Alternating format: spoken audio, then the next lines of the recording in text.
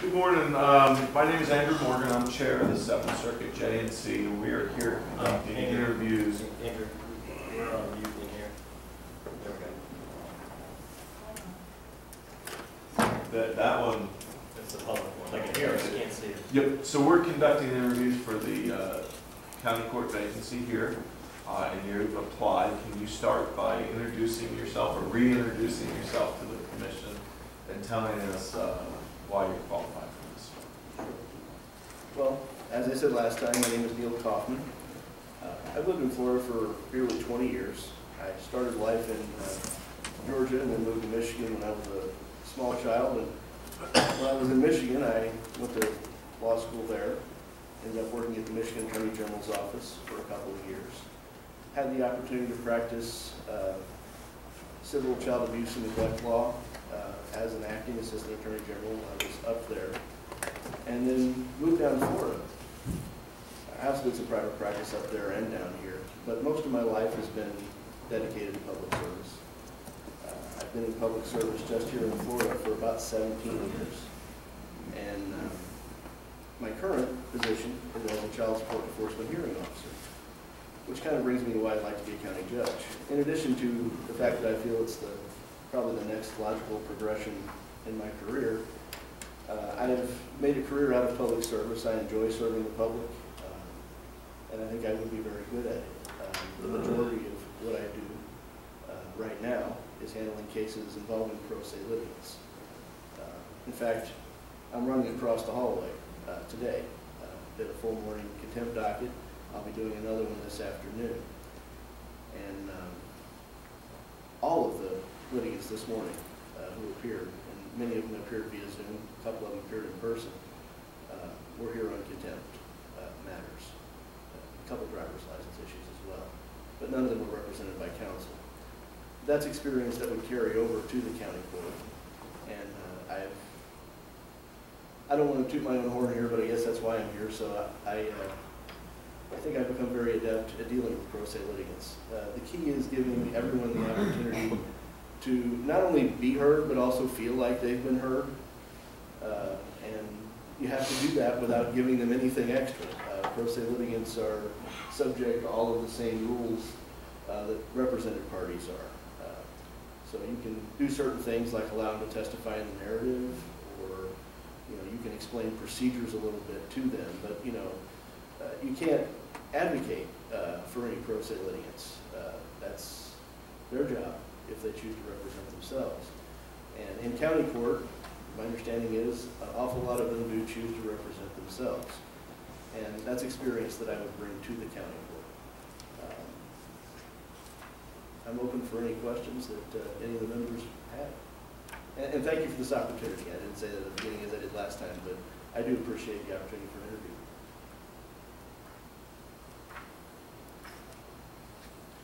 What about Mr. Coffman?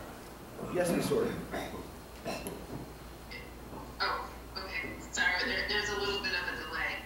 So I just wanted to ask you just a few questions. You mentioned that you have a pretty massive docket.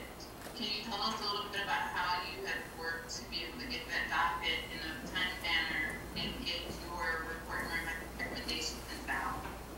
Yes. What I have done is I have become incredibly familiar with the body of law involving the kind of cases that I hear, and I generally rule from the bench. I hear the entire case, and with rare exception, I reduce that to a report and recommendation live while I'm in court. I use the benchmark software to do that, as a lot of the judges do. And then I transmit those orders immediately to the circuit judge for consideration and entry.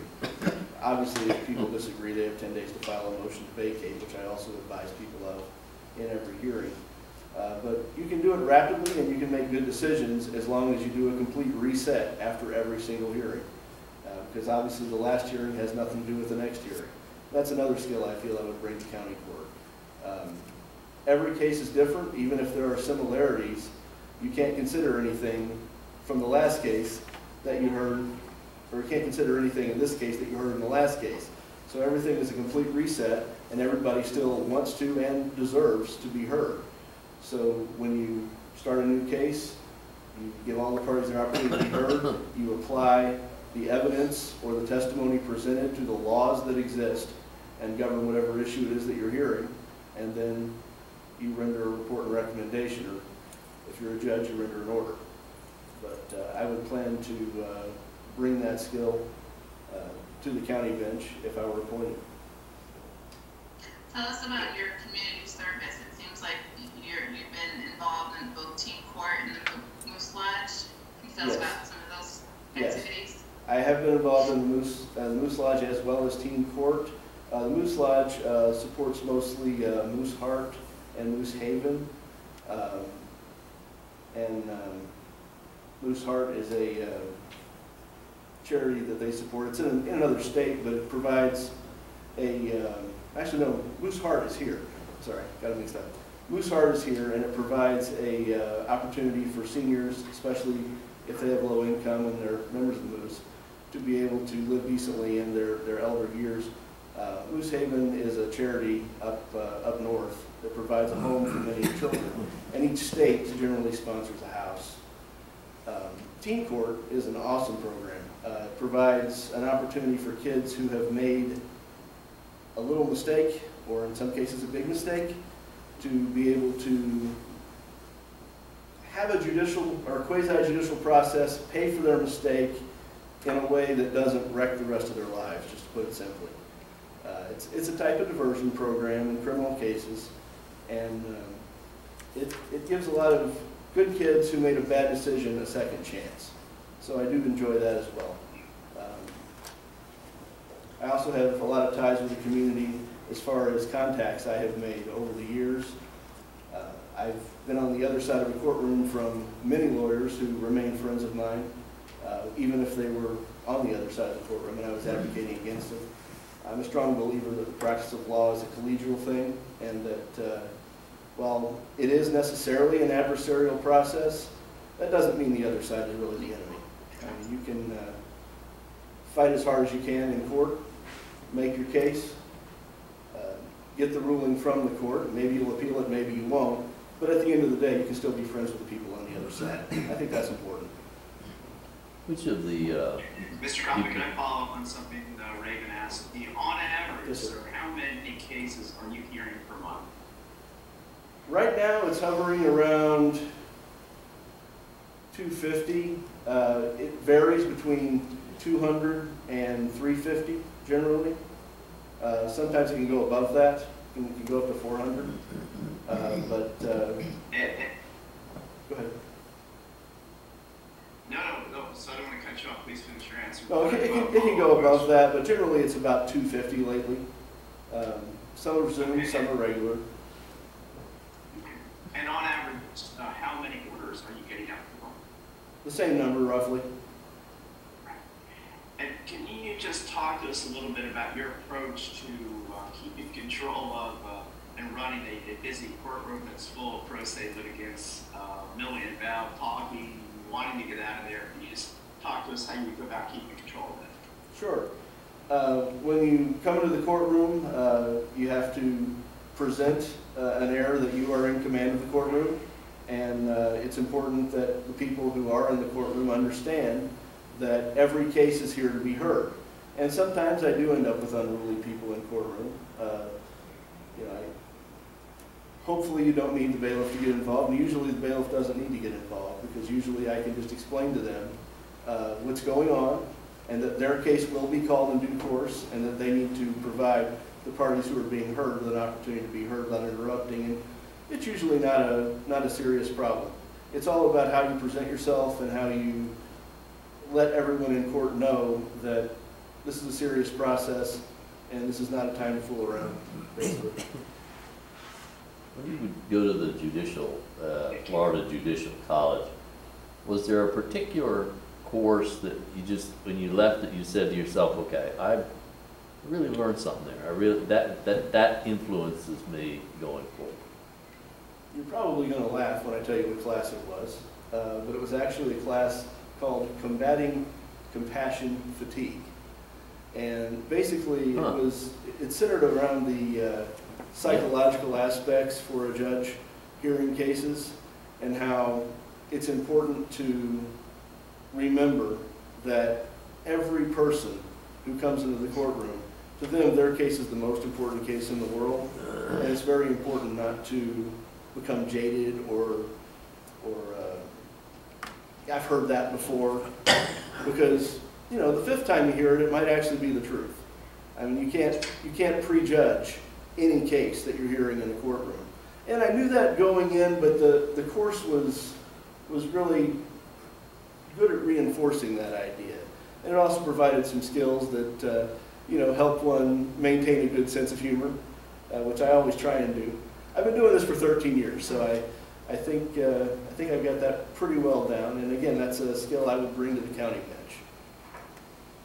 How are you, if you are lucky enough to be selected, how are you going to handle being in a new area? Because you know, this happens in my practice where I get so comfortable at one thing that going to another area, you know, is a real challenge.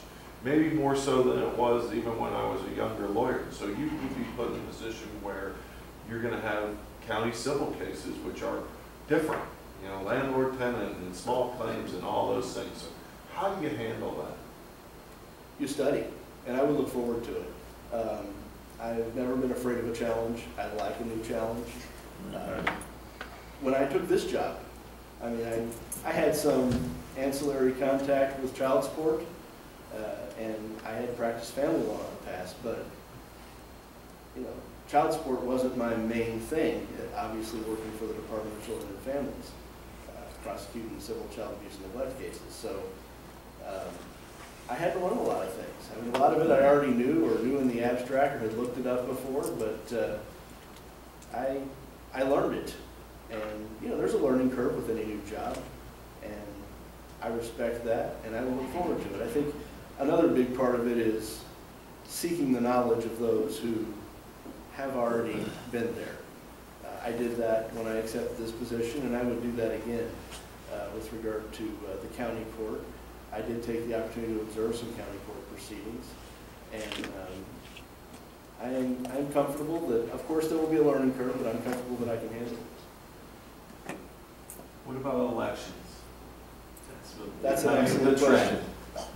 That is an excellent question. And if I were selected, if I were lucky enough to be sent up and super lucky enough to be selected and appointed by the governor to this position, I would plan to vigorously defend this position.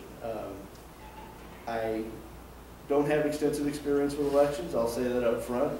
I mean, I've run for election to my condominium association several times and haven't lost yet, but at the same time, I understand that's not the same thing. And I would definitely be seeking the guidance of a professional campaign manager if I were challenged, and I expect to be challenged if I were appointed to this position. I'm not afraid of it. I don't mind public speaking. Obviously, I do that all day. I would look forward to it. I mean, obviously, you know, I don't guess you ever hope that someone challenges you, but you expect it these days. You know that's going to happen. And I have enough respect for this process and for the position and for the honor that I would feel holding the position that I would vigorously defend it. Would you sell your Mustang to help do that? It's a 95 Mustang you have? I do have a 95 Mustang, and if I needed to, I would, but I was just trying to find where your heart was. I would really try. I do love that car. That car's been with me a very long time, but it's kind of a collection. It's a GTS, actually. Ooh. Yeah. They only made a few hundred of those in yellow. In yellow? Yes. Obviously, that's not my. At least it wasn't that green. Right, it wasn't the green. Now, my daily driver is a Camry, but yeah.